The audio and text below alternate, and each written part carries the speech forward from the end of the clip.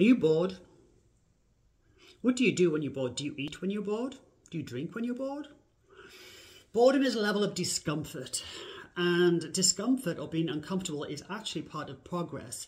So you might be studying for something, you might be trying to lose weight, change body composition, and it takes time and it can be boring at times, and that is uncomfortable. I mean, if you expect to achieve goals without discomfort, you're living in fairyland. There's always a level of discomfort, and boredom is one of those areas.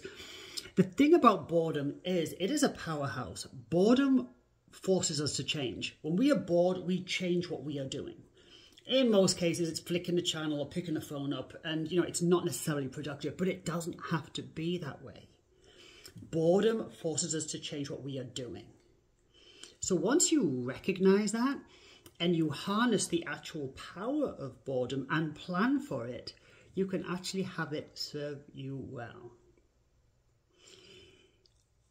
My coaching programs are all starting, 5 of them are starting in January. And I just wanted to give it a little bit of tidbit, because it's not all just meal plans and eat that and eat this and da-da-da. We really do go into the nuances of what is required for changing your body composition. Anyway, links in bio. And if you're bored, you do have a choice.